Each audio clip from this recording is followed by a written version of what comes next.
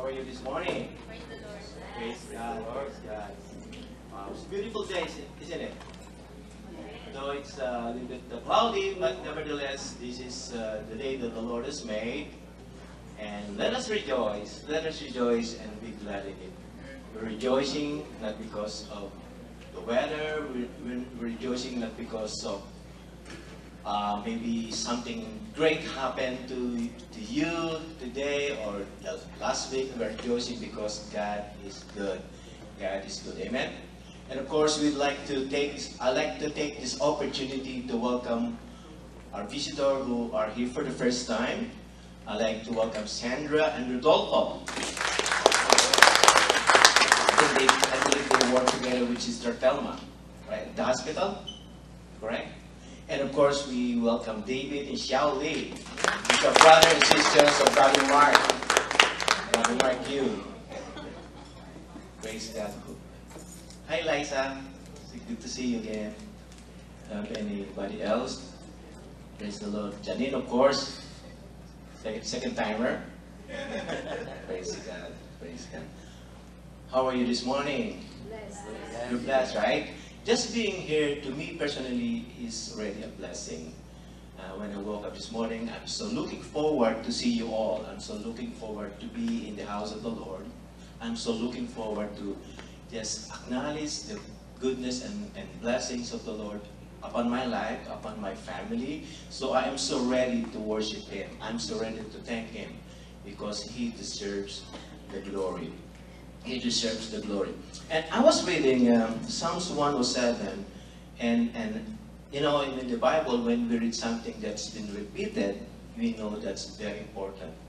It's important. It's emphasizing something that is very important. In Psalms 107, it started this way: "Oh, give thanks to the Lord, for He is good, for His mercy endures forever." Do you believe that His mercy endures forever? Because we have an unchanging God. We have a God who's faithful, who's the same yesterday, today, forever. He is unchanging. He loves us yesterday, today, and forevermore. No matter what. No matter what. And something that caught my eyes also. Verse 8, verse 15, verse 21, and verse 31 that says this: "Oh, that man would give thanks to the Lord for His goodness and for His wonderful works to the children of men." This is an appeal. This is an appeal to God, to God's people. This is an appeal for you and for me. Oh, that men, I mean men and women included, give thanks to the Lord. Why? For what? For His goodness. For His goodness and for His wonderful works to the children of men. I don't know about you, but just recalling my life, it gives me countless reasons why I should be worshiping God. And I'm sure it's the same thing with you. Just recall back your life, and you will not run out of reason why you should be worshiping the Lord. "Oh, that man would give thanks to the Lord for His goodness and for His wonderful works to the children of men." God is deserving of our praises. God is deserving of our thanksgiving. God is deserving of our worship. He alone. He is our creator. He is our sustainer as well. He is our provider. He is our healer. He is our peace. He is our joy. He is our comforter. He is all in all to you and to me. Is all in all to you and to me. Where else can we go but to God? And you know what? The good part of that is that Holy Spirit has chosen us, this body, to be His temple. He resides in each one of us. And He's always caring for us. He's loving us. He's reminding us. He's guiding us. He's leading us every day of our life. And because of that, He deserves the glory. Oh, that man would give thanks to the Lord for His goodness and for His wonderful works to the children of men. Would you pray with me? Father God, Lord, thank You for this beautiful day. Indeed, Lord, this is the day that You have made, and we will rejoice and we will be glad on this day, because today is the day that you have made. Every day, you create days, O God, for us to live life here on earth, O God, Lord. Every day. No single day is an accident, Lord. You purposed and created that day for us. And even today, you made it so special because we are gathered together as believers of the Lord. Those who have been redeemed by the blood of Jesus. Those who have been forgiven of sins, of our sins, O God, Lord. And you have made us worthy to come into your throne of grace this morning to worship you and to praise you. Because of the Holy Spirit that's living inside of us, we are worthy to come to you, to praise you, to glorify you. Father God, Lord, nothing that we are planning to do today meant nothing to you, not unless it's being led by the Holy Spirit. And therefore, Holy Spirit, take control of this wonderful day. Take control of every heart that are here in this room. Take control of every soul that are here today. Take control of every wandering mind. Lord God, you alone deserves our undivided attention. Thank you, Jesus, O God, Lord.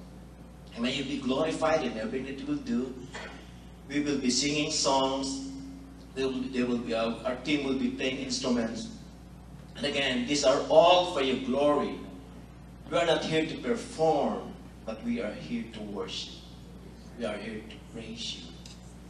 And Lord, today, oh God, Lord, you will also speak to us your words. So God, I pray for your power and anointing upon Brother Jojo, who will be your servant today to deliver your words. Lord, again, he will be operating under the anointing of the Holy Spirit, that his words are not his but yours, O God, Lord. And I pray that our hearts will be ready to receive what you have in store for each and every one of us today. Your words that will change lives, your word that will transform lives. Lord, we are not just hearer, but as we hear, we will do it as well, and we will live accordingly. Lord, we commit to you today. And Lord, lead us for this whole service from the beginning to the end. And we give you glory, honor, and praise. In Jesus' name, amen. Amen. Praise God. Praise the Lord. And let's proceed to our announcement for the coming week. As always, you might be seeing it every week. It's being announced, but nevertheless, we would like to inform you, especially those people who are here for the first time, what's happening here at the church. And a few weeks ago, we made an announcement regarding Operation Happy Feet. And this is an initiative of our dear brother Rodel and Sister Lang Meneses. And they are collecting, they are looking for some slightly used rubber shoes and flip-flops and summer clothes for adults and children to donate, for you to donate. So I'd like to call Sister Lang to come here in front and just give you more details about this project.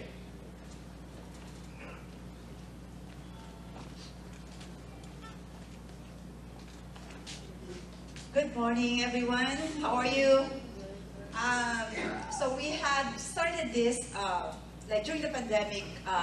If you see those slippers t-shirt, that's what inspired us to do it. One of the pastors in the Philippines, they are actually Canadian missionary. They sent that picture. So that's the picture of the slippers of a boy. It's like a playmate of their son. So like, here, you know, we have a lot of pairs of shoes. How many pairs of shoes do we have, right? And over there, if you see that, like, my heart broke. I said, how can you even wear that slippers? So right now, we have done it before, and this is the second time that we are shifting. Like, we don't put any number of boxes. Whatever that we collect, we will all be shipping the entire package. I encourage you to please support this ministry. If you don't have any spare shoes, even donate, like, you know, flip-flops. They cost $2. If you don't have time to buy the flip-flops, please give it to the greeter's desk. We'll be more than happy to go to the store and pack it and ship it. My family will be shouldering the shipping costs for the boxes, and so far we have collected, I got some donations from some other friends and clients. We have more than 100 new flip-flops, so praise the Lord. But we will be shipping this on Sunday, so if you have anything extra, please drop them at our house or give us a call and we can pick up at your home. Okay? Thank you so much for everyone who already donated. God bless. Thank you, Sister. Next on our agenda, well, midweek service, that's September the 13th. Okay, as most of you are aware, we gather together during Wednesday just to be refreshed, to be renewed, and we worship the Lord, we fellowship, we worship the Lord, and we hear the Word of God, a short exhortation of God's Word, and of course we pray together. We lift up the prayer requests of many to the Lord, and let me tell you, God answers prayers.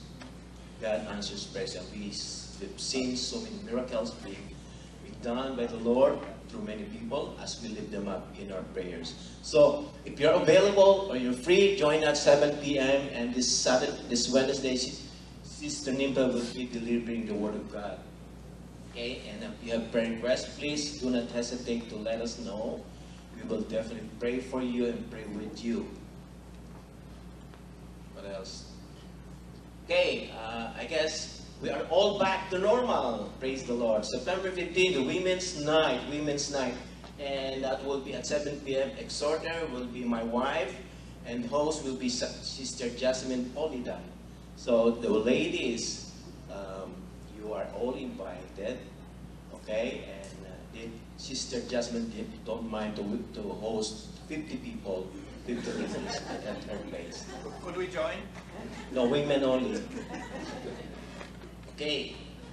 And of course, in the morning of that Saturday, the counterpart of the women of the men, okay? And this time, we don't want to host. Nobody wants to host, so the part of the gazebo there will host the men. A very generous host, actually. Rain or shine, right? Yes. Rain or shine, okay. So, facilitator will be Brother Arnel David, okay? And that will be picnic site C here at the park. What else do we have? Okay, next Sunday, okay? September the 10th, that was 17th, actually. September the 17th, worship leader, the Polidan family, will be doing the opening prayer. The word will be delivered by Pastor Mike Orteza. And of course, the president will be Denato and the Polidan family. Praise the Lord. What else do we have? Okay, again, those who comes early, you're invited to join our intercessory prayer group. It's 9:45 here at the back, and join them in prayer. You know, the church is being empowered through those prayers. Many things happen. God shows up always when we come to Him in prayer. Okay? Again, as always, we appreciate all of your sacrificial giving to the works of God through BLF Christian Fellowship. And if you want to know more of what we do, please approach one of our leaders, and we will definitely tell you what the Lord is doing through this church. Like, for example, the mission, the many churches that we are supporting in the Philippines, and then like this one, this Happy Feet project goes to one of our ministry partners in Iloilo. Okay, so if you're interested to know what we do, please approach one of the leaders. Like I said, your giving, your sacrificial giving, is being used for God's glory, and we always pray for God's wisdom, that the leaders will be given the right decisions on how to spend the money that you are sacrificially give to the works of God. And of course, you can give using Tightly apps if you have a smartphone, and you can download Tightly or write a check, and we have a drop box at the usher's table. Okay, so later on and after the worship, we will all have Sunday school, and let's pray for them. Father God, Lord, thank you for children of God.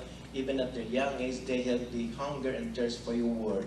And they have the excitement to be coming together in that small room right there at the middle of the building, oh God, with volunteers and teachers who are willing to teach them your word, oh God. I pray for your spirit also to lead them and guide them, that even in the young age and mind, oh God, they are willing to know more about you. And also, Lord, we pray for the giving of your people. Lord, I pray that you will multiply it and that it will be used only for the furtherance of your kingdom, Lord. And again, Lord, as always, our desire to glorify in everything that we do. In Jesus' name, amen and amen. Let's welcome our worship team, Sister Richie and the team.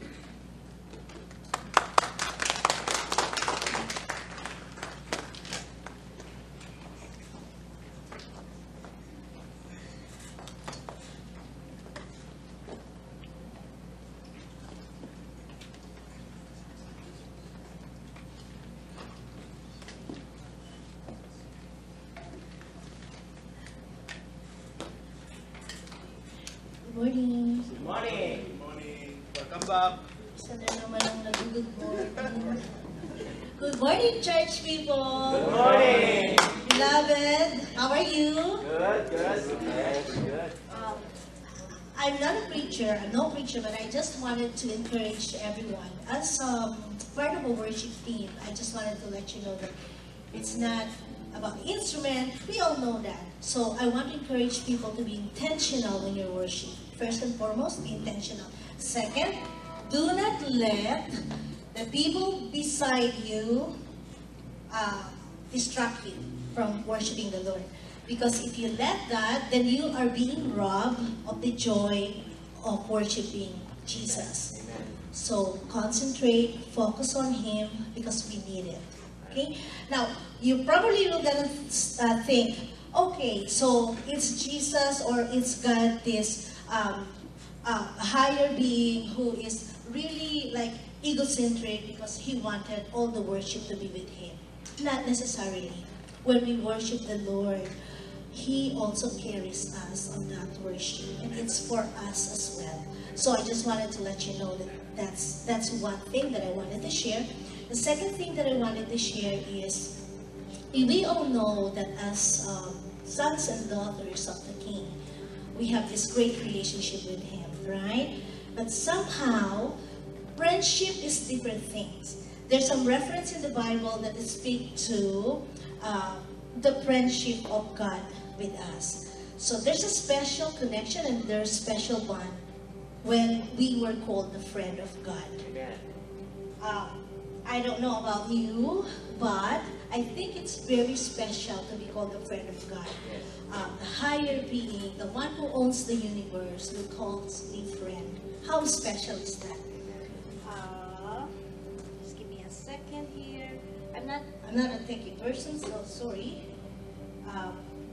But it's very important for us to know why do we have to be in tune with Him whenever we worship. Just so you know, our friendship with God is practically demonstrated through our loyalty, allegiance, and obedience to Him. And this is in reference to James 4:4. As Jesus reminded His disciples, "You are my friends if you do what I command to you." So it's very important that yes, you are a friend, we are a friend of God, but we have to follow His command. And it's you can find it in John 15:14. Father God, thank you. Thank you for special place, for putting a special place in your heart for your people, for the church, Lord God, to be able to worship you. You calling us as your friend, Lord God, is very special. We wanted to worship you. We wanted to adore you. Let us focus, Lord God, and be intentional in our worship to you. In Jesus' mighty name we pray. Amen. Amen.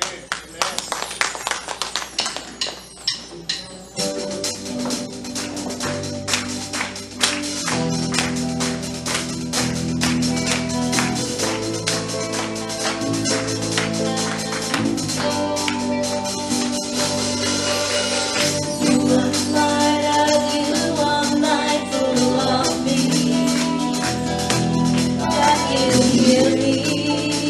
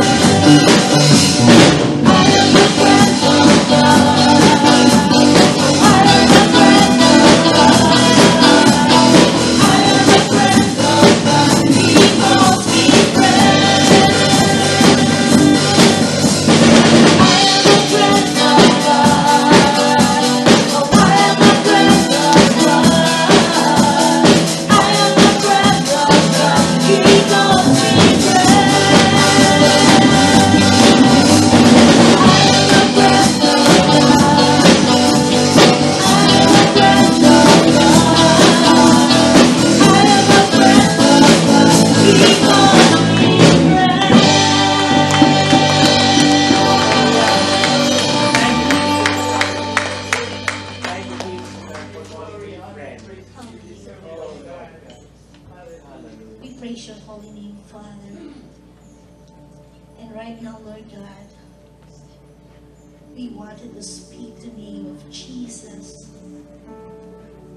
We wanted to let the power of the name flow in our hearts, Lord God, because of who you are, Father, in us.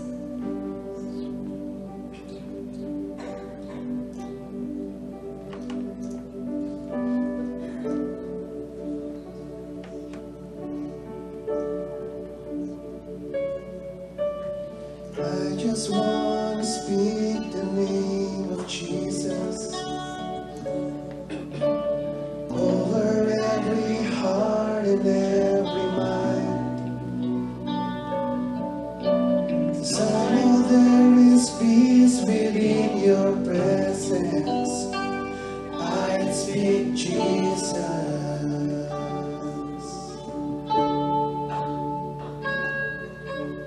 I just want to speak the name of Jesus till every dark addiction starts to break. Declaring there is hope and there is freedom. I speak Jesus.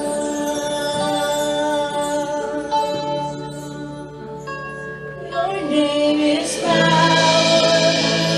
Your name is healing. Your name is love.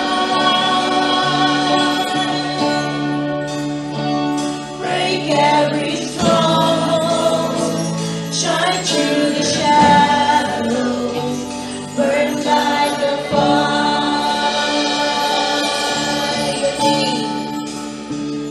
Your name is power. Your name is healing. Your name is life.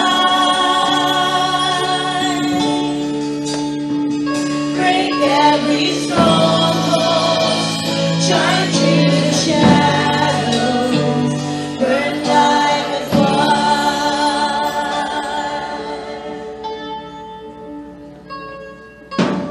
I just want to speak the name of Jesus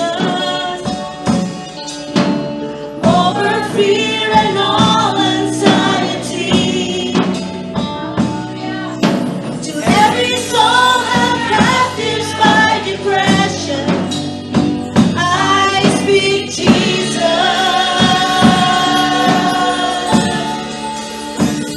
Your name is power. Your name is healing. Your name is love. Break every stronghold. Shine through the shadows. Burn like a fire. Your name is power. Your name is healing. Your name is love. Break every stronghold. Shine through the shadows. Like fire. Shout Jesus from the mountains. Jesus in the streets. Jesus in the darkness over every enemy. Jesus for my family, I speak the holy name of Jesus.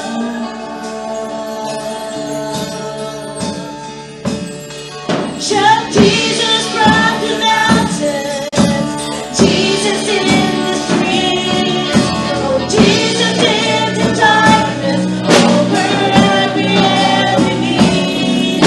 And Jesus for my family, I speak the holy name. Jesus.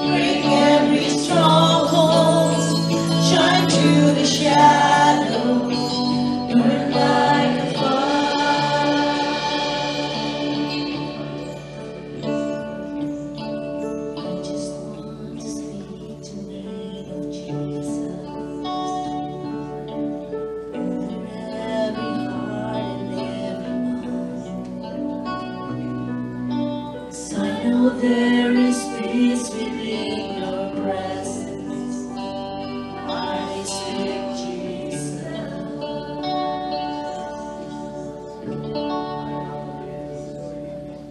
There's power in your name, Jesus. There's healing in your name. There's peace in your name.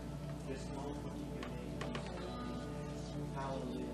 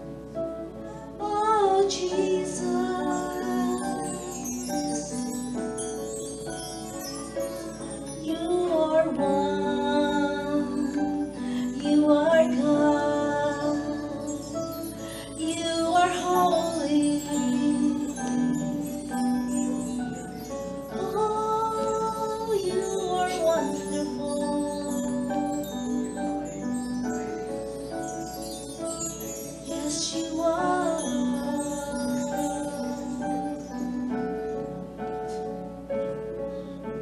Savior of the world, you are Jesus.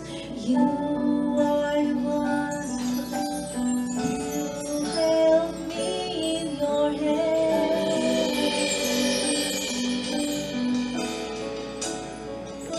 and we will worship. We will worship you. Only you.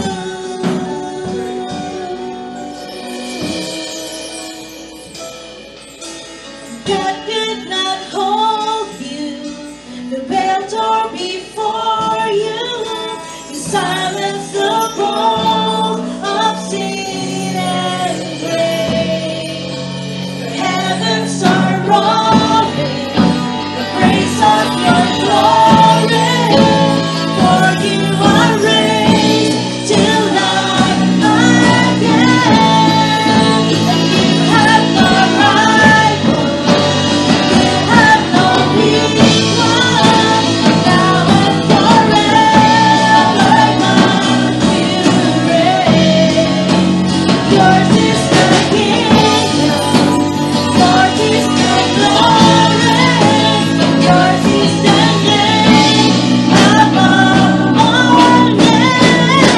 What a powerful name it is! What a powerful name it is! Name of Jesus Christ, my King. What a powerful name it is! Nothing can stand against. What a powerful name it is! The name of Jesus. What a powerful name it is! The name of Jesus. What a powerful name it is! The name of Jesus.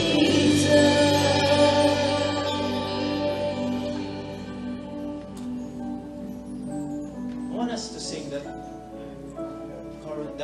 chorus one again. Declaring that there's power in the name of Jesus. Yes, power to defeat our enemies. His power to conquer all those that are opposed to His children. There's no one else that can be more powerful than Jesus. His name is above every other name. That's what the scripture is reminding us. No matter situation, no matter what situation you're in, no matter the problem you're carrying upon your life, either it's depression, financial needs, relationship turmoils, those are the names the English language calls it. But there's more powerful than that. And His name is Jesus. His name is Jesus. Satan did try his very best. But there's no match to Jesus. Only Jesus has power. Only Jesus can heal. Only Jesus can conquer. Only Jesus can give you peace. Hallelujah. That could not hold Him. You know, when He died, He was buried. On the third day, He rose again to declare His victory over His enemies. And guess what? Because of Jesus Christ who lives in us, we are victorious as well. We are victorious. Our victory lies in the name of Jesus. The most powerful name of Jesus. No one else and nothing else that we can trust on this earth but Jesus Christ alone. Let's sing it one more time. What a powerful name it is, the name of Jesus Christ, my King. What a powerful name it is, nothing can stand against. What a powerful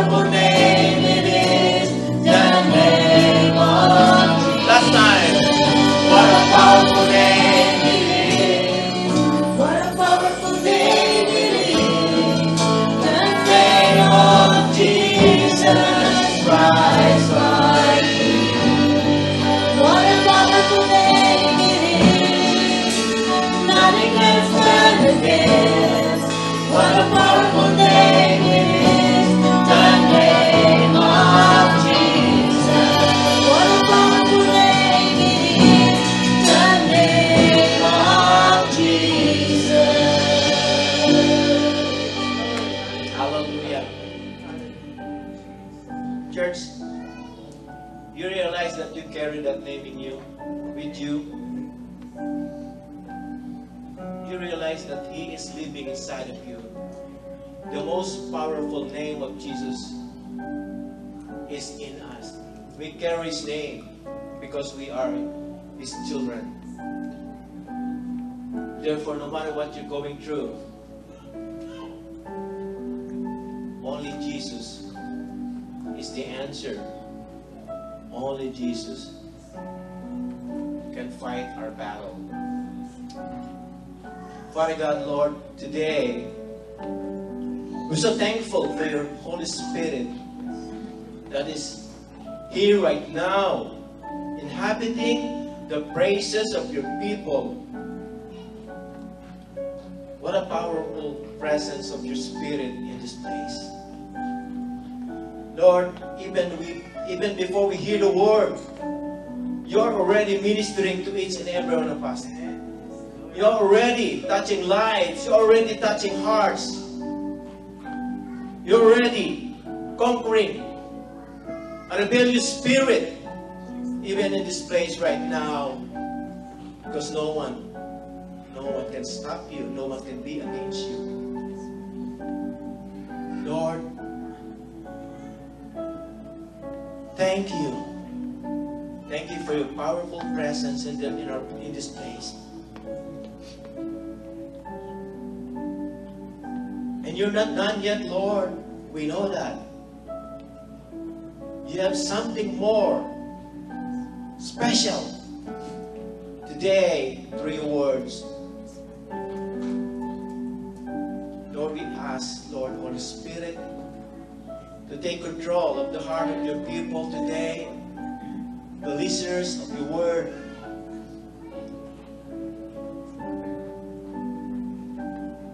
That you will allow us to be focused on what will be preached here in front. And you will also anoint the preacher today, Brother Jojo. It is you, Jesus. It is your Holy Spirit that is in control. And therefore we commit to you this day, the rest of this service. We ask you, Lord God, to continue to dwell in our midst. And the glory is yours. In Jesus' name, amen and amen. Let's give the Lord a clap offering once again. Praise God. Please be seated. Praise God. And I'd like to welcome very excitedly my sister, Mona. She just arrived yesterday, a familiar face to some of you. Okay, and she's trying to claim that she looks like me in her dream. But again, praise be to God. Do we have any more empty? You can speak. You can sit now. Praise God. Do you have some seats, empty seats? Please occupy the empty seats.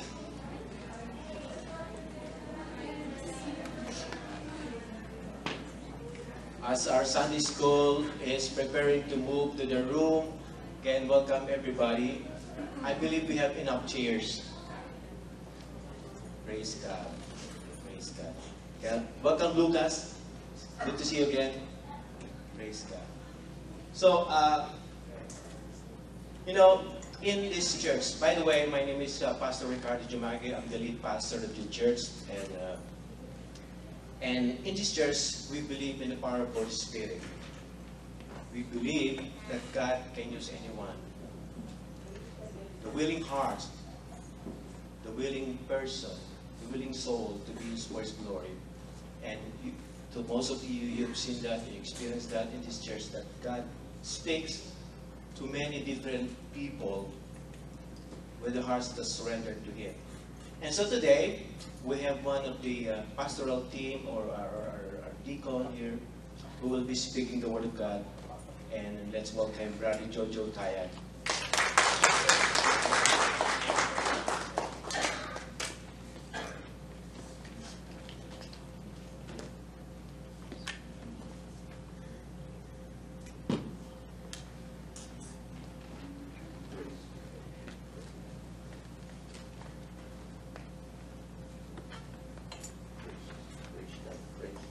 Praise God.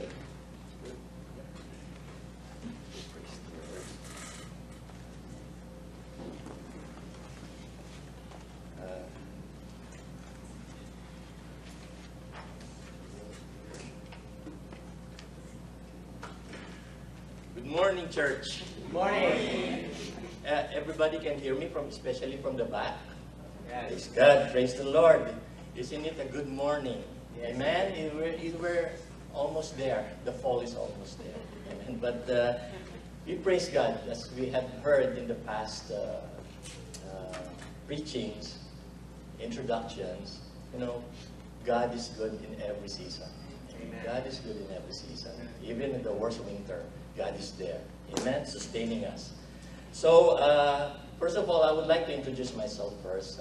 Maybe some of you may not be familiar with me. I'm a familiar face in this church, but just to give you a little introduction of myself, just a little introduction. I am Brother Jojo Tayag. I am the husband of Sister Thelma Tayag here, who's also a member of this church. To give you a background of my involvement in the BLI Christian Fellowship, I served as a member of the Board of Elders for almost 3 years. I had been actively involved also in the men's ministry, where I became a leader also of this ministry for a year, and I'm still very much involved also participating in as a leader of the care group, and Bible study group of this church. So that's it. That's my background. As Pastor Rick said, I am a lay leader here. I'm not a theologian. I am not an ordained pastor. But of course, with the power of the Holy Spirit, God uses anyone in this pulpit to bring His message. Amen. And I believe today the Holy Spirit will work. God will speak to us. And so I need your attention. Pay attention to the very word of God, because I know you will not leave this place not blessed by the Lord. Amen. So to start the message, I want to start it in a lighter mood, just to set the mood first. I just want to ask, who among you here loves fishing? Oh, wala. There you go. Some of the kababayans. Okay, so before we go, I'll ask that question, because before we go and dive into the message of the Lord this morning, I would like to share to you an experience recently that led me to meditate on the truth about the Word of God. So, at the recent Labor Day weekend, just last weekend, I was with family and some friends and doing some fishing. We were in the lake area, and I was standing at the best fishing spot, which is at the edge of a dam, a water dam. The weather was perfect, right? It was very hot last weekend. It was perfect for fishing, and we were getting a lot of catch.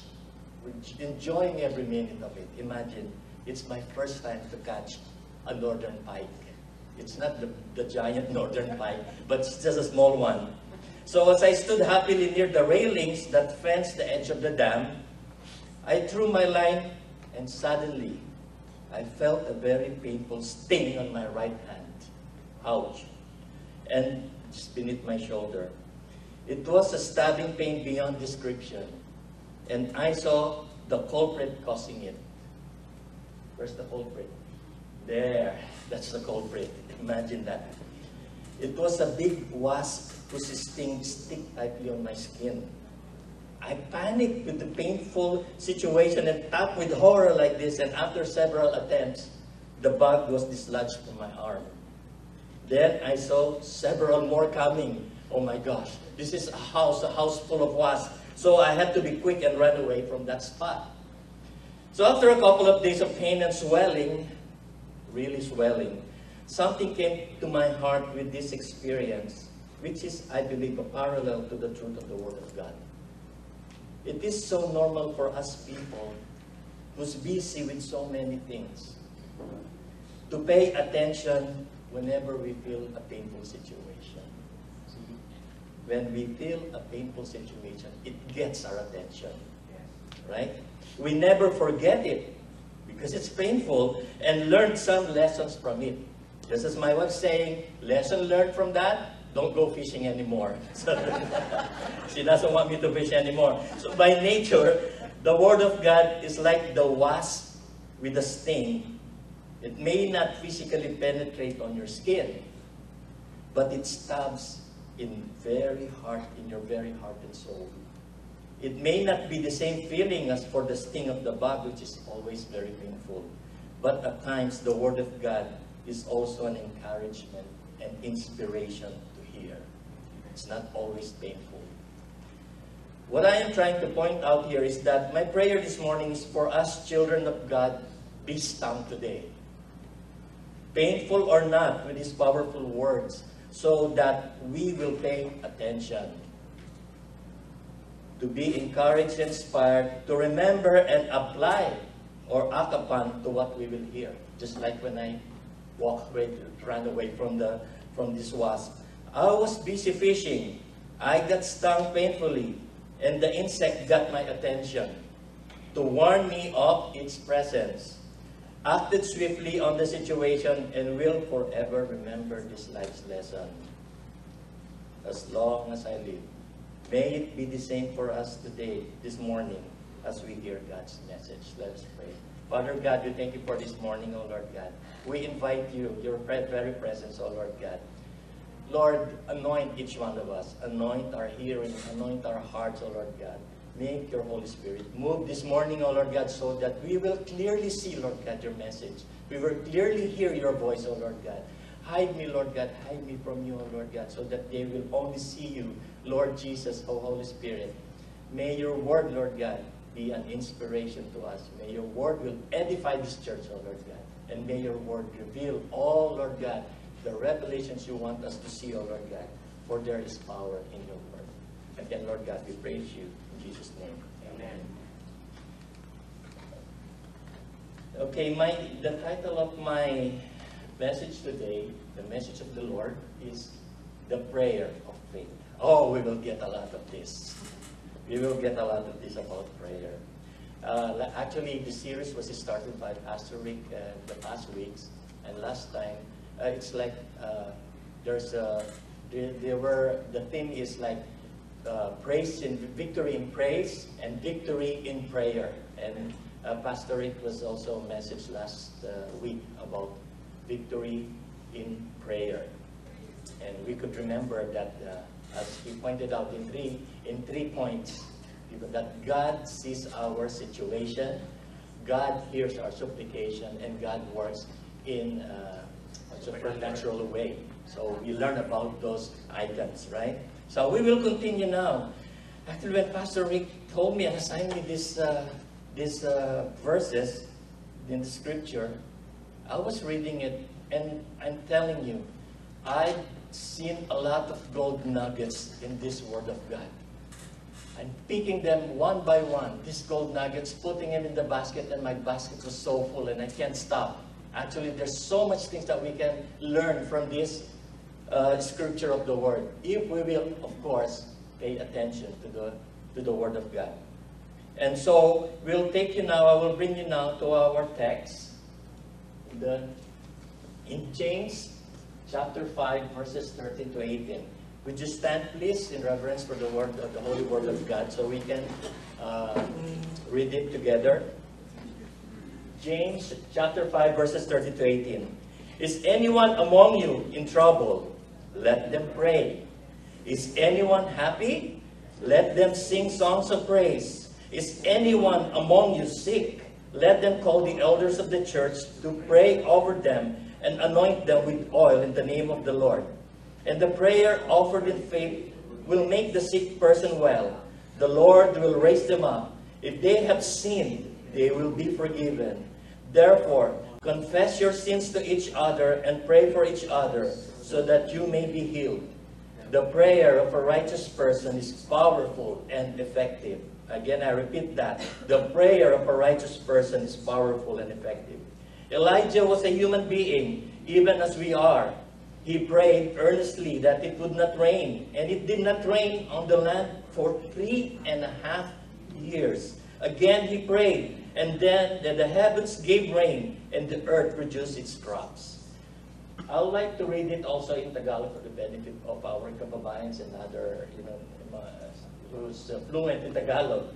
So, the James is Santiago. So, it's Santiago, versikulo 5, sa kapitulo 5, versikulo 13, 18. Sabi po dito, may paghihirap ba ang sino man sa inyo? Manalangin siya. Nagagalak ba ang sino man? Umawit siya ng papuri sa Diyos. May sakit ba ang sino man sa inyo? Ipatawag ninyo ang matatandang pinuno ng iglesia upang ipanalangin siya at pahiran ng langis sa pangalan ng Panginoon. Pagagalingin ng Diyos ang may sakit dahil sa panalangin may pananampalataya. Palalakasin siyang muli ng Panginoon. At kung siya'y nagkasala, patatawarin siya sa kanyang mga kasalanan. Kaya nga, ipagtapat ninyo sa inyong mga kapatid ang inyong mga kasalanan at ipanalangin ninyo ang isa't isa upang kayo'y gumaling. Malaki ang nagagawa ng panalangin ng taong matuwid. Si Elias ay isang tao na tulad din natin. Nang mataimtim siyang nanalangin na huwag umulan, hindi nga umulan sa loob ng 3 taon at 6 na buwan. At nang siya'y nananalangin para umulan, bumagsak nga ang ulan at namunga ang mga halaman. Praise the Lord for His holy word. You may sit down po. The words pray or prayer are used in every verse. If you will see, if you go back to that verse, there's a total of 7 times in the passage. As Pastor said, when it's repeated, it's something important. The big idea is obvious to us. As James winds down his letter, he wants us to see that true Christianity is fueled by praying faith. The heart of God is open to every aspect of our life through prayer. We not only have a God to worship, we have a Father who cares. Remember that. We just not have a God to worship, we have a Father who cares. This passage takes us deep into God's grace. It tells us the good news that God is for us, not against us. Now, God has every reason to be against us. We have sinned. We are still sinning until now. We have sinned and rebelled and turned away from Him. But what is His response? Ano po sinabi ng Diyos? In the face of our weakness and sin, God's response in the cleansing blood of Christ, in an open door to heaven by prayer. See, He responded to the blood of Christ and opened a door to heaven by prayer. I remember when Pastor Rick said, let's imagine a cabinet, a pantry full of blessings inside and it's locked. But God gave us the key to open this pantry of blessings. He could slam and close the door of His throne room actually. He has every right to. Instead, He calls us to come boldly before Him with all our needs, promising His throne of grace is never closed. Remember that. God is always open. The door of grace, the throne of grace is always open. Before we go too far in this passage, let's just marvel at the grace of prayer. We have the privilege to come to God. Imagine that. And He listens to us and responds. That, for me, that is astounding. Astounding po sa akin. It's very, it's awesome.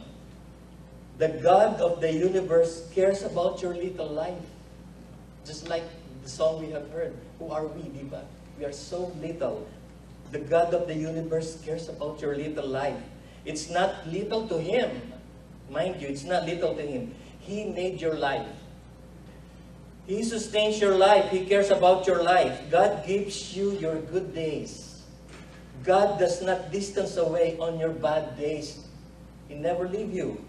God doesn't shame you for your failures, but redeems you from the slavery of sin. God does not regret getting involved with you. He delights to care for you as only He can. He provides a way to healing and peace, though none of us deserve it. The God who created and rules all, we see and know, sees and know us. as the deepest possible level.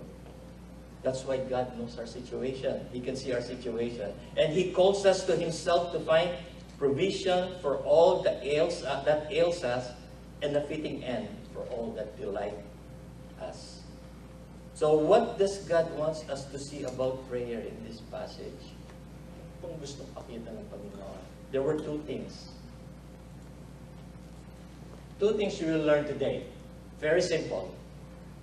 When we pray, can I ask you this question? When do we pray?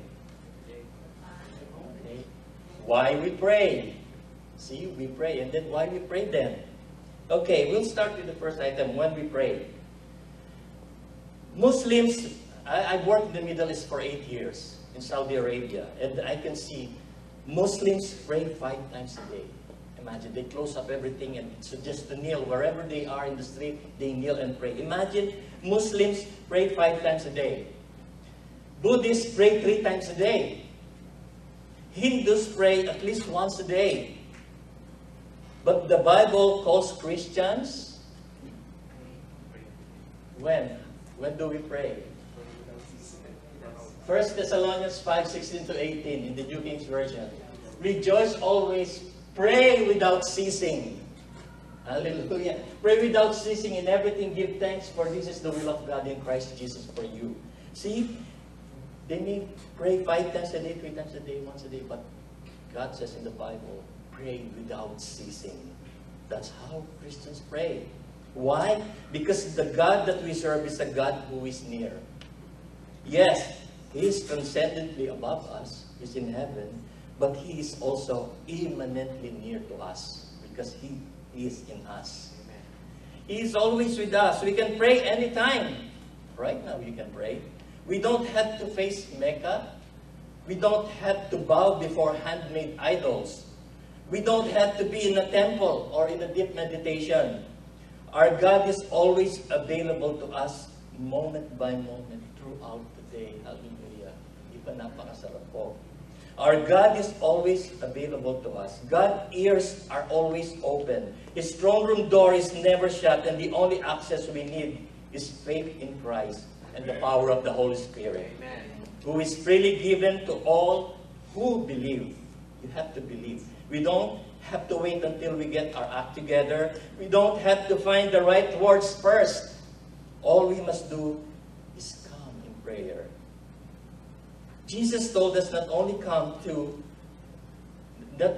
come in prayer, but to come often. To pester God in prayer. Wow, we're pestering God in prayer. To knock on His door no matter the hour. So there's a known author, a known writer, Tim Keller, once said, the only person who dares wake up a king at 3 a.m. in the morning for a glass of water is a child. Amen. Did you experience that? When your small kid bug you, Dad, I need a glass of water, I need milk. So the only person who dares to do that, even a king to a king at 3 a.m. in the morning, is a child. But we have that kind of access. We can be like a child to go to the Father. But unlike a father, like me, who might eventually get tired of being woken up every morning, God will never grow frustrated. Every earthly father has a limit. You and me, the fathers here, you have earthly limit, but God doesn't. He's perfect for the needy people like us. He is perfect for the needy people like us.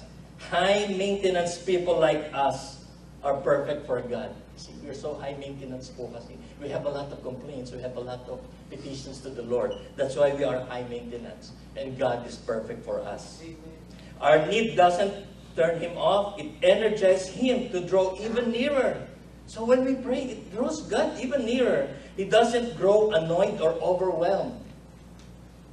He calmly and gently and lovingly receives us and cares for us. So James highlights this access to God beginning in our verse. Is anyone among you suffering? Let him pray. Is anyone cheerful or happy? Let him sing praises. See? When do we pray? When do we pray? When life hurts? when life feels good. Prayer is an outlet for everything that happens. Nothing is too significant. Are you suffering? Right now, are you suffering? Are you overwhelmed with so much problems? Pray. James doesn't quantify the type or amount of suffering. Sometimes we tend to think things need to be really bad before we go to God. That's things, ouch. See? Sometimes we tend to think things need to be really bad before we go to God. Kapag pumalala na sitwasyon, doon tayo lulukod sa Panginoon. Nakakalungkot po, ouch. Di po ba? I am guilty of that. I have to wait things to get worse before I go to God. We think this is hard, but I should be able to handle it. I should know the answer. Kaya ko to. It should be better at dealing with hard things. I should, laban lang. Di ba? That we hear that most of the time. We should all over ourselves and we don't seek the help we need. But James doesn't say, pray as the last resort. He doesn't say, pray when things are so hard you can't do anything else. He doesn't say, pray when suffering reaches more than you can handle. He doesn't put a qualification on our suffering. God cares. He's there. He will help you. In suffering, you always feel alone, but the gospel says you never are. Jesus suffered like us that we might have a merciful and faithful high priest. He's there always. If life hurts for whatever reason, you should pray. This world, for its fallenness, you can see what's going on in our world today. It still holds beauty that takes our breath away. The poet Gerald Manley Hopkins said, the world is charged with the grandeur of God. The world is charged with the grandeur. When we wake up in the sun, like this morning, when we wake up, and the sun, example, the sun is shining, and the air is crisp, and the smell of coffee, the smell of Tim Hortons is good, and the day is open and available for a productive and meaningful job, and our heart swells with the good things. What do we do with that gratitude? We praise God. Amen? We praise God. We thank God. Prayer and praise are the same things. Hallelujah. This is a very, very good lesson that I have learned, a revelation that I have learned from the Word of God. Prayer and praise are the same things. Why? A praise rightly directed is prayer. Praise rightly directed is prayer. When we are praising here a while ago, we are actually praying. Because it's rightly directed to God. It's our heart's cry to our Maker saying, thank you, Lord. So generally and individually, we pray when something bad or good happens to us. Now, James moves from the general to the specific now. From individual to small group in verse 14. Now he's asking again, is anyone among you sick? Let him call for the elders of the church. And let them pray over him, anointing him with oil in the name of the Lord. Here is another time to pray. When sickness overwhelms us and takes us into the shadow of death, which is all of us vulnerable. James is not talking about a common cold, although we should pray also for the cold. It will be very common now, soon. But about those particular bad illnesses. Cancer. That leaves us wondering if life will go on. The sick person can call the elders of the church. And they can come and pray over them and anoint them with oil. This is not like, I'll try anything shot in the dark just to get well. But a humble seeking of God's help. When you are down and out, God still provides. He has ministers to help you by prayer. James gives specific instruction to the elders. They pray and anoint the sick person's head with oil. What does this oil do, you ask me? James doesn't mean the oil holds some special healing power. Hindi po to agimat. It's not a medicinal in nature either. Rather, the oil consecrates and sets the person apart to God. It's a symbol that the elders are bringing this specific person and this specific request for healing to God. Verse 15 speaks of this kind of prayer's result. And the prayer of faith will save the one who is sick, and the Lord will raise him up. This is tricky, brothers and sisters. We have to be mindful of this. This is a tricky verse. Some people have used it as God's promise that all who pray the prayer of faith will be healed. We'll pray for you. You will be healed. Claim it. So when the person isn't healed, it's usually blamed on the lack of faith. Isn't it? Most of the time. The elders didn't believe enough. I think those pastors and elders who prayed over him didn't believe enough. Or it is often goes, the sick person doesn't have enough faith. That's even worse. But is that what James means when he talks about the prayer of faith? Does it sound like God to require a certain strength from us to bless us? Did Jesus come to us with demands that we measure up to his standard? Did he rebuke the man who said, I believe, help my unbelief? Did he recoil when Thomas sought to touch his scars after his resurrection? Or did he stoop low and humble himself to our level? Did not Jesus come gentle and lowly, with his heart open to the weak and sinful and doubting? Would God then be so cruel as to keep his blessing from those whose faith he deemed insufficient, even as they look to him for help? Would God withhold his power until we mustered up the right amount of faith?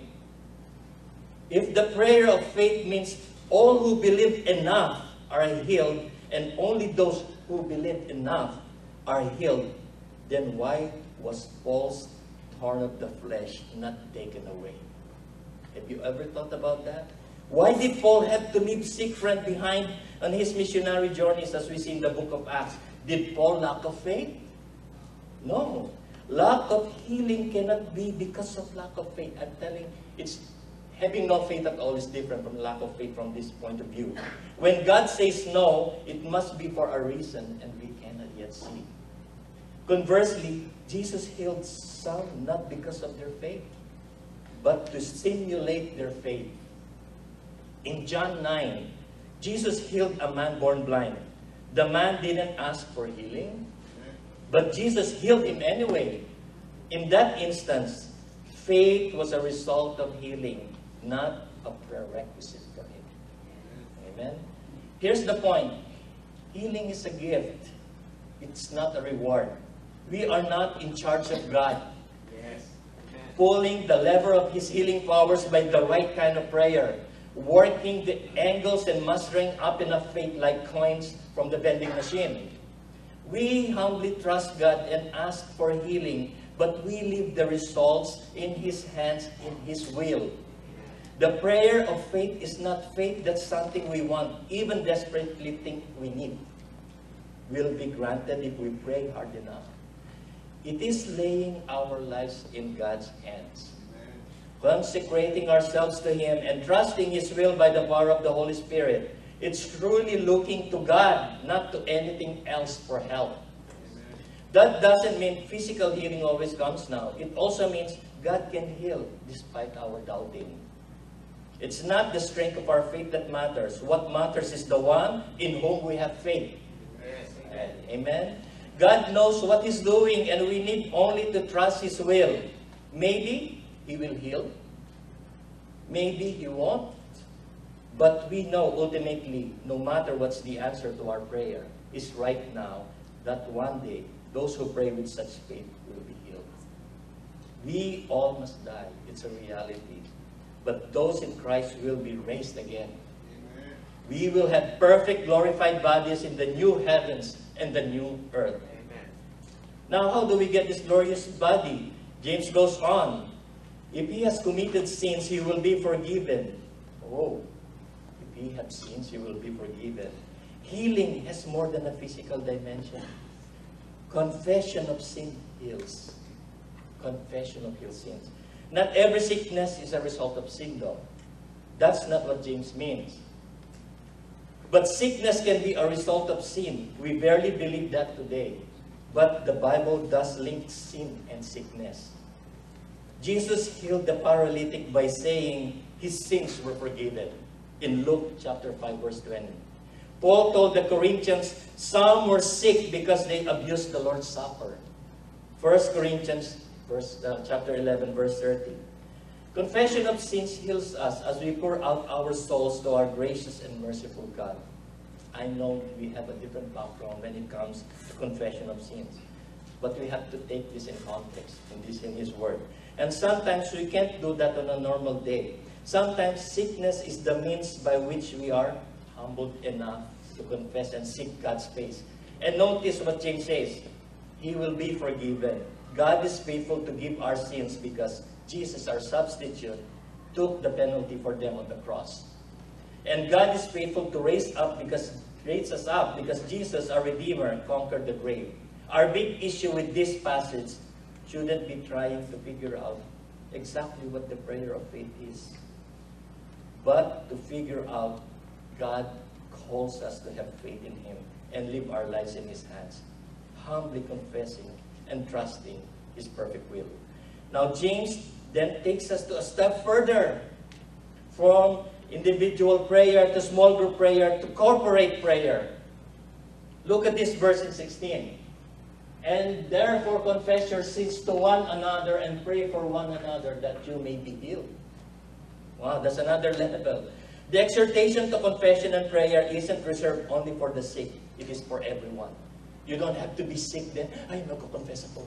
Aking kapatid. No. It is for everyone. Confession is like removing the oxygen from sin's lungs. It heals. And when the others listen and then pray on our behalf, they help us find the healing of forgiveness. Healing of forgiveness. Now, in context, as I was saying a while ago, James may have in mind those who have mutually sinned.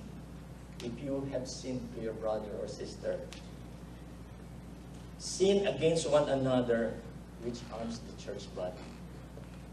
Sins against God are confessed to God.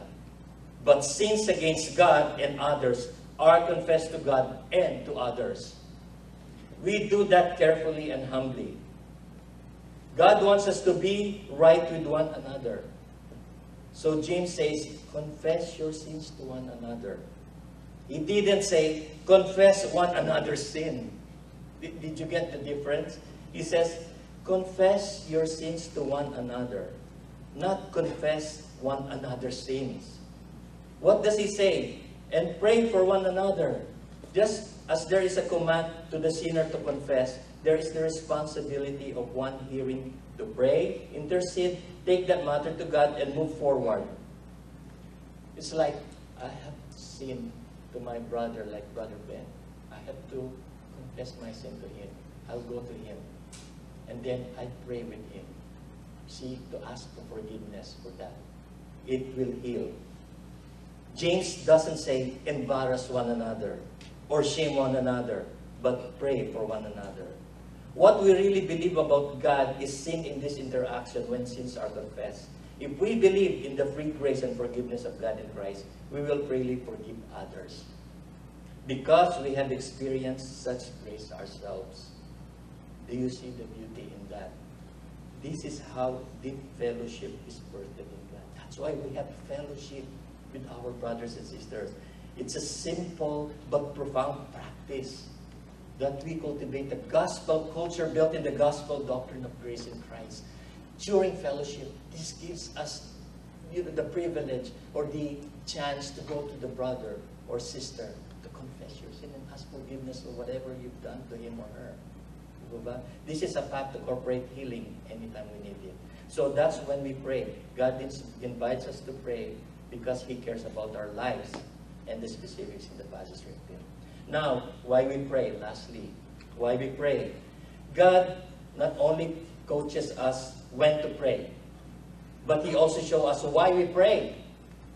We've seen it already. We pray because by prayer, God heals and forgives.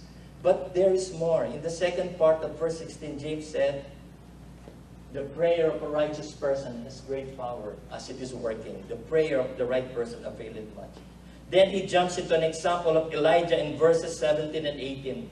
Elijah was a man with a nature like ours. Elijah is no special, I'm telling you. Elijah was a man with a nature like ours, and he prayed fervently that it might not rain. For 3 years and 6 months it did not rain on the earth. Then he prayed again, and heaven gave rain, and the earth bore its fruit. Elijah is an example of the righteous person's powerful prayer that works. So, the most basic level, we pray because God says prayer works. You don't have to be special. We know Elijah as a prophet in the Old Testament. But the reason James chose Elijah as an example is that it's not because he was an extraordinary prophet, someone so far above us. James says Elijah was a man with a nature like ours. He is human like us. It is the ordinariness of Elijah that James wants us to see. He was just a man, but his prayers worked. Why? If we go back to the Old Testament, we see that Elijah's prayers are not out of nowhere. He just didn't he wasn't sitting there and one day, oh, I'm going to pray for no rain, and that will show them. No. In Deuteronomy 28, God told Moses to tell the Israelites, if you do not obey the Lord your God, these curses will come upon you. The Lord will strike you with scorching heat and drought. The sky over your head will bronze, and the ground beneath you iron. The Lord will turn the rain of your country into dust and powder. Elijah lived in the day of Israel's rebellion and against God. Israelites are against God. He was praying God's words after him. That's why it worked. He's praying God's word. This is another secret that is revealed to us today. Working prayer is asking God to do what He has already said He would do. We don't realize that when we pray. Elijah is the righteous person aligning his prayers with the promises of God. So whenever we pray, think of the promises of God. We just don't bubble and bubble our prayer, with our petition. We should align our prayer with the will of God, asking God to do what He said He would do. That's why we have the Word of God. We pray ultimately because God is true to His Word. And when our prayers are aligned to His Word, we have confidence He will do what He said He would do. Because God never tell a lie. God never changed. Elijah prayed because God had spoken. We pray because God has spoken. Prayer is not a string of empty words to a worldless God, but a pointed plea to a speaking Savior. Amen. We know what God plans to do in this world because He has told us. We know His purposes. We know His intentions. We have the Bible as our ever-present word from God about His plans for our lives and for this world. And in the Bible, we have examples like that of Elijah.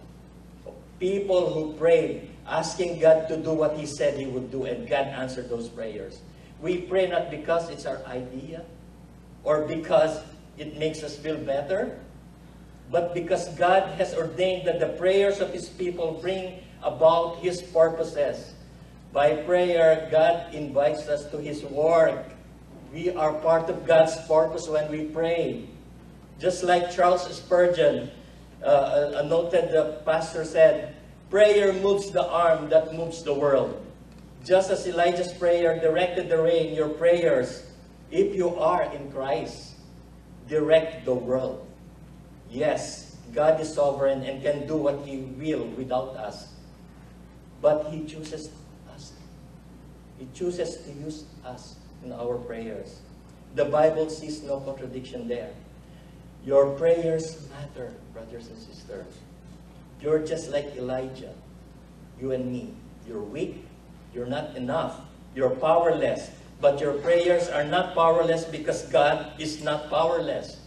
Prayer is not magic incantations thrown into the wind, but faith put in the God whose arms are not short, whose hands are not weak, and those power upholds the universe. Your prayers like Elijah are powerful because you are praying to a powerful God. Amen? So, in the last part here, how does this relate to what James had said before? In our lives, we pray because God is involved.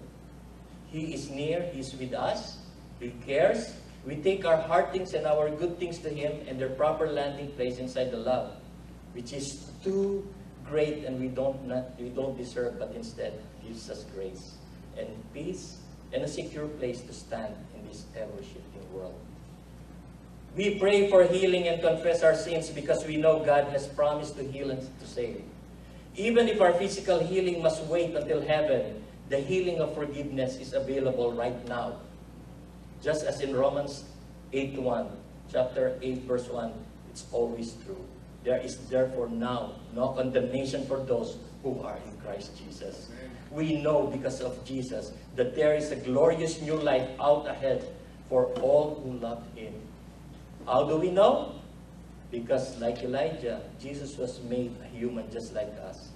The author of Hebrews says in chapter 2, since therefore the children share in flesh and blood, He, Jesus Christ Himself, likewise partook of the same things. He had to be made like His brothers, like us, in every respect. In the incarnation, Jesus became like us. Naging tao po siya. He lived a human life with human suffering, with human prayers. He entered our world in order to save us by living the life we should have lived and dying the death we are owed because of our sin. Jesus became a man like us to save us. Because of that, when He rose from the grave 3 days after the cross, He put what? He put a big yes. He put a big yes at the end of every one of God's promises. Imagine that. All God's promises will be granted because He rose from the dead. Because of Jesus, He will be raised one day. We will be healed. We will be forgiven. We will find that deepest prayers of our hearts are granted as God's plans His work in us. Not because we deserve it.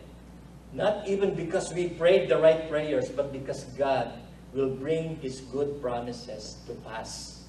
And not one word of all of that He promises, for He promised will fail. We pray because prayer aligned with God's word works. Prayer draws us closer to God, closer to His gospel, closer to His word, closer to His heart. In prayer, God is inviting us today into reality with Him as we await the day we see Him face to face. What is better than that? So lastly, I would like to share you some, we Filipinos love reading quotes. And we hear a lot of quotes here in many instances of many preachers. So I'd just like to share you some quotes here.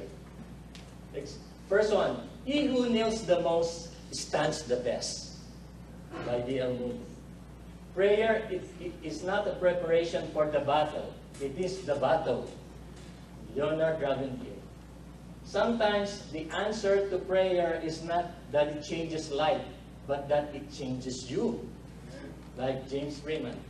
A day without prayer is a day without blessing, and a life without prayer is a life without power. By Edwin Harvey. If you only pray when you're in trouble, you are in trouble. I just put J tayo there kasi siya don't. So if you only pray when you are in trouble, you are in trouble. The great people of God today are the people who pray, not those who just talk about prayer. I will pray for you, brother. No, those people who really pray are the great people of God. S.D. Gordon. Busy life, this is one, I like this one. Busy life makes prayer harder, but prayer makes a busy life easier. Don't. Huwag yung pasinin niya. See, busy life makes prayer harder. That's our reason I'm so busy. I don't have time to pray. But mind you, prayer makes a busy life easier. And lastly, prayer is not a spare wheel that you pull out when in trouble. Like when you are stuck on the road, flat tire. It is not like a spare wheel that you pull out when in trouble, but it is a steering wheel that directs the right path throughout. Alone. Praise the Lord. Hallelujah. Let's pray. Bless Lord Father God. We thank you for today, oh Lord God. Thank you for your presence. Thank you, Holy Spirit, for giving us, Lord God, that clear mind and heart to understand your word. Lord, from this day on, oh Lord God, may you be with us, Lord God, as we pray, Lord God, and work with you. Lord, we learn today, Lord God, that praying, Lord God, is like working according to your purpose, oh Lord God. We work with you, Lord God, in prayer. You are in us, Lord God. Thank you, Lord God, for this revelation. And it is my prayer today, oh Lord God, that each one of us, oh Lord God, will have this lifestyle, oh Lord God, of kneeling down and going to your throne, Lord God, throne of grace, an open throne of grace for everyone, oh Lord God. I pray, oh Lord God, that those who have financial problems, I pray that those who are sick will be healed, those with financial problems, Lord God, you will provide for them. And I pray, oh Lord God, that this message of yours, oh Lord God, will sink into our heart, Lord God. And we will use this, oh Lord God, as long as we live, Lord God, you will use this as the power, the source of power, oh Lord God, as we go to your holy throne and lift up our petitions to you. Again, Lord God, we thank you, oh Lord God. We thank you, Holy Spirit. In Jesus' name we pray. Amen. Amen. Praise the Lord. Thank you, Pastor Jojo. Praise the Lord. Didn't I tell you that the preacher in this church is the Holy Spirit?